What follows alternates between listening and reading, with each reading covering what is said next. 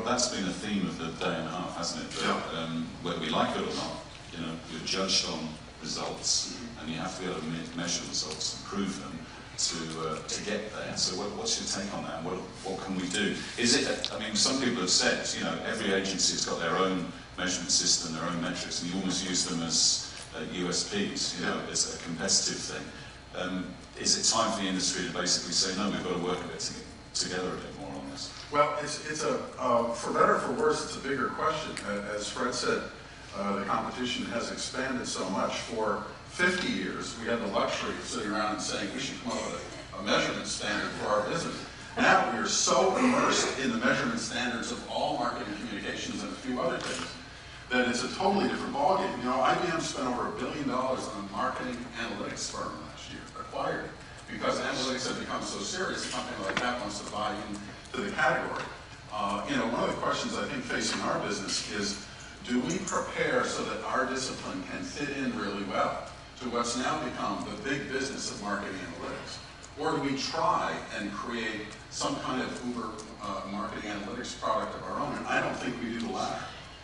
That train has already left. There are now many systems and hundreds of companies built around marketing analytics. We have to make sure that our discipline fits in a very compelling way into that. I do think our discipline has to obviously measure traditional and earned media, and we should have our own sense of how to measure social media.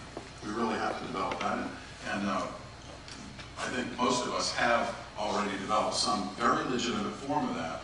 Ours, the digital footprint index, looks at height, width, and depth.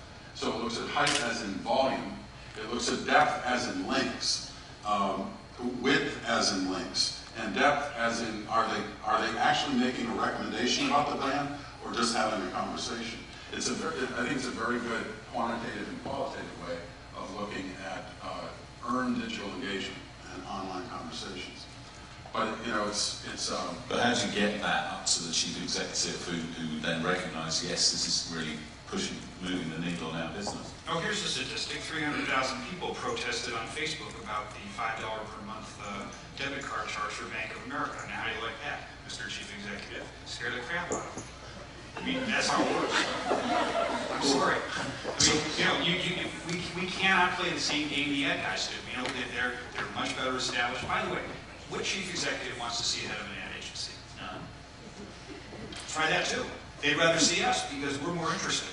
We're the stakeholder guys. We're much more attuned to the times that he or she cares about. But you're only getting 6% of the budget, so the ad agencies are getting faster now, more than that. You know, I think that the metric battle is much more of a marketing discussion now. At the CEO level, there are very good ways of measuring your corporate reputation, and as Sarah Calmarino from J&J said, your brand equity.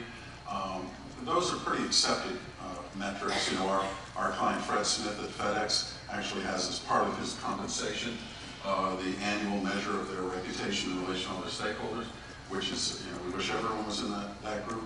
So I don't think we need the metric, I would say, to get to that level. But within the scrum that's going on, the huge money that's going on within the marketing world, we have to play a very legitimate game. So Rob, maybe you have a really good point though. It's like a Venn diagram. If you say, you know, here's brand, here's corporate reputation, we're the one guys who can do both. Yeah. You know, maybe we slide it over. Just a thought. Yeah, I think now that all marketing has gone, as we say, 360, you know, how many times does an ad agency come in and have an employee component to it? Have a public policy component, given that all marketing is issues marketing today. You're going to market a health product or a food product without taking into consideration the health issues around it, the regulatory environment. We've always taken a multi-stakeholder approach. I think we really need to press that advantage. We're getting a lot of it's interesting, another Forrester survey asked people what agencies they go to for digital media, social media, and still advertising agencies rank #1 on that list.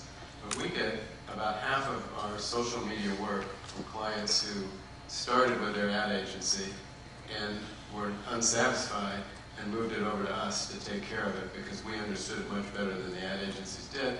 And frankly, for an ad agency, a social media program, it's really not enough money for them. They're looking for big television campaigns, and if they're not used to doing things on the kinds of budgets that we operate on. So I think we do have an advantage. They have more money, but we have an advantage, I think, to chip away at that. And I'm tired of seeing ad agencies come after our business. I'm much more interested in going after their business.